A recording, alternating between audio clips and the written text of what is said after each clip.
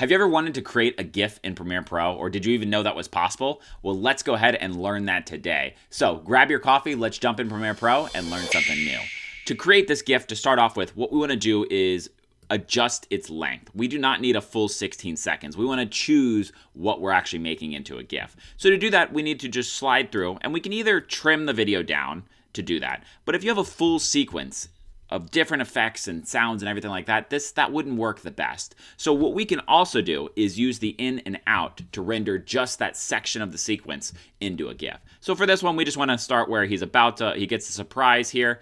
Click the I button and then end it with the thumbs, and we click the O button. That the I and the O was what creates that in and out. You can also right click and click mark in and mark out. Now that we have the section that we want to render into our GIF, we can go up to the sequence and into sequence settings. I typically like to create square GIFs. They are the most widely used. They work in a lot of formats really well, chats, text conversations, things like that. So to do that, I just adjust that right here. And we do that because now we can take a look at if everything fits in that square frame, and it does. If it doesn't, we can just make some quick adjustments to fit it in that frame. So now that we have got everything pre-processed, we can get to that actual rendering out section. So you're probably on something like H.264 over here, and that's just gonna create a video. We don't wanna do that. We're gonna go to animated GIF like so, and make sure that if you're using that in and out feature, that you go to entire source, you go down to source in and out instead of entire source. This will make sure that the in and out is proper. If you accidentally grab this and drag it, by the way, just go and re-click it and it'll put it back where it should be. Next, we want to adjust the size of our GIF. We do not want a giant 1080p, 20 megabyte, 100 megabyte GIF. So we can go and change the frame size to something like 256 by 256. This will help reduce the amount of data that's processed because it's a smaller image. Think of the difference between 4K and of 720p. We're just helping that along. You can see that we do have a noticeable difference in quality over here, so adjust it depending on your use case. If you're going to make it really big, make this a little bigger.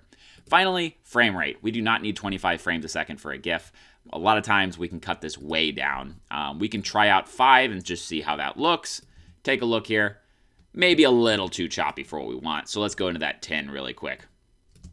And 10 looks proper. 10 looks like what a GIF might be on the internet here. So now we have all of that set. Make sure your source is in and out and all of the custom features, animated GIF. We're ready to click that export button. So we click it and it'll export it right out. Check the size. If it doesn't work, you can always adjust those other settings back in the export and export one until it works out properly. The only other way is to make it smaller. If you've got the settings down and it's still too big, you're gonna have to make it just a little bit shorter to make that size requirement. But that's how easy it is to create a GIF in Premiere Pro. Maybe a little overkill, but a lot of times you would just want to share what's directly in your sequence, so it's the easiest thing to do. Thanks everyone for joining me. If you have any questions or comments, throw them in the comment section below and hit that subscribe button to see more videos similar to this one. If you like the stock footage, check out Envato Elements. I got a link in the description below. It is a monthly subscription service where you get like a near unlimited amount of stock footage. It's awesome. I use it for everywhere. So check that link out. Until next time, everyone, see ya.